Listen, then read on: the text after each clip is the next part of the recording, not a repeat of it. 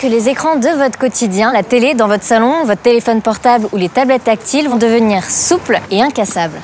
Vous connaissez déjà les montres souples, mais là on veut vous parler d'une nouvelle technologie, les OFET. Organic Field Effect Transistor, qui va permettre de transformer ces écrans très rigides en des écrans flexibles comme cette feuille de plastique. C'est pourquoi on est en Allemagne, à Heidelberg, pour découvrir cette innovation tout à fait surprenante. Allez, allons-y. On y va.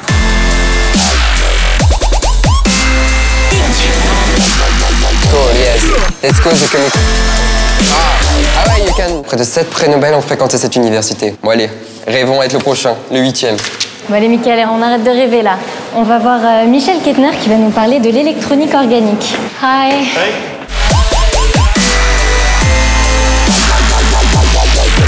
Organic means that we substitute the metal or the silicon that used to transport all the current in the electronics by plastics, by polymers that now conduct the current, and that's why we call it organic electronics, because polymers and molecules are something that we also find in nature. So it will permit to have flexible screens? Exactly. Everyone knows that when you drop a smartphone on the floor, the glass breaks and it doesn't look that good. It won't happen with flexible displays. For example, we have this one for the phone. Yeah. It could be possible. Yeah, sure. For the newspaper too. Yeah. And this is something you might know from Harry Potter, where in the newspaper there are movies, the pictures are no still images, but movies. And this might be some of the future applications. It's raining or the weather, You have to show us something, right? Yes, when we head to Innovation Lab, I will show you a prototype of a flexible display. Really? Yeah. Michel nous emmène sur la plateforme d'Innovation Lab, plateforme regroupant plusieurs entreprises, dont BSF. Leurs innovations chimiques sont partout, dans les produits de construction ou de cosmétiques. C'est le leader mondial de l'industrie chimique. Here's the prototype, or flexible display. You can actually bend it. Really? And it still switches. Okay. When you hold it like that. I guess you want to know how it works, right? Yes. I would say we take the prototype, Uh-huh. Go to the other lab, prototype. Okay, thank you.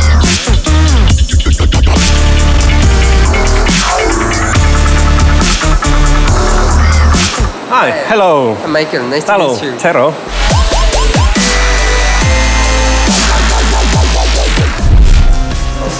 Then, now we are on test, so electronics are made on silicon, and this is not bendable. Our transistor in my phone are like this. Transistor in your phone is here. Yes. It's like silicon. And strong. it's strong, and you cannot bend it. You can bend it, okay. But here, this is made on plastic film and with polymer semiconductors, so the organic part here, and then you can bend it. Yes. And here is the innovation, the backplane. Here are millions of transistors, which each control 1 pixel. Transistors are so small that you cannot really see them with your eye. And you can see all the transistors here on a microscope. So what do you see in the screen? There are OFETs, so each one of these is giving a pixel, and here, this round is an OFET. It's an OFET. Okay. This will be the logic to switch this on and make the display working. But we need a computer to control change, the picture. Yes, in principle here, you can have a small chip here. The small chip would be traditional computer, but it will take space like this. And the rest will be flexible. We'll have this technology in how many time in our pocket? Let's say 5 years, optimistic 10 years for sure. 10 years, sure? Yes. Et maintenant, on va voir comment procéder pour imprimer ces transistors sur du polymère.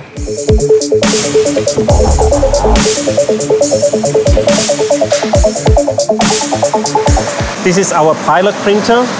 So this is where we simulate the production of these displays. In the future, we'll be able to print every transistor thanks to this machine. Yes, we can already do that. Still requires a lot of work to make all the transistors exactly similar. And can you show me a bottle of ink? Yes, of course. Here. Okay. It's really colorful because all the organic materials, they are made from organic pigments. and you polymerize the pigments, so they are all colorful. They are green, blue, yellow, red. Alors Marion, t'as compris comment fonctionnaient les nouveaux transistors? C'est des au fait, le O vient de cette bouteille, c'est de l'encre, organiste, une molécule, et le fait vient de tout ce processus d'impression qui permet de relier les molécules entre elles.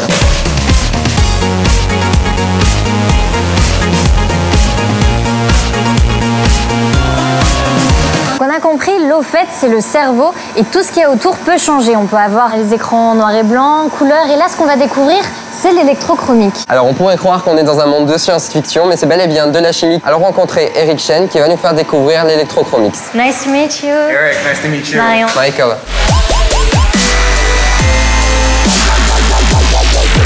Could you explain me what is the electrochromic? Yeah, sure. So electrochromics are materials that change from a colored state to a colorless state when you apply a voltage with something as simple as a household battery. And how does it work? It works by changing the electron and the geometry of the molecules to create a change in the color. Could you give me some examples of applications? There's applications where you can put them on windows, and when you apply a voltage, then you can make the windows tint, or you can make it perfectly clear and transmissive.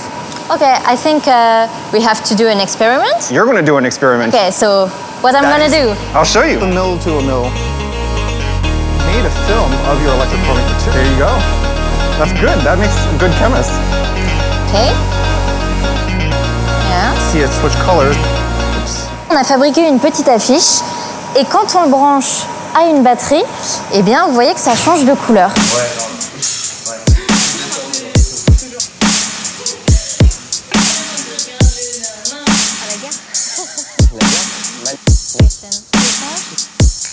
J'ai pu voir en avant-première quand même les futurs écrans souples. J'ai découvert vraiment une nouvelle chimie. Je pensais pas qu'on puisse faire de l'électronique avec de la chimie. C'était une expérience enrichissante, Génial, trépidante, merveilleuse, innovante, formatrice, chimique. très chimique.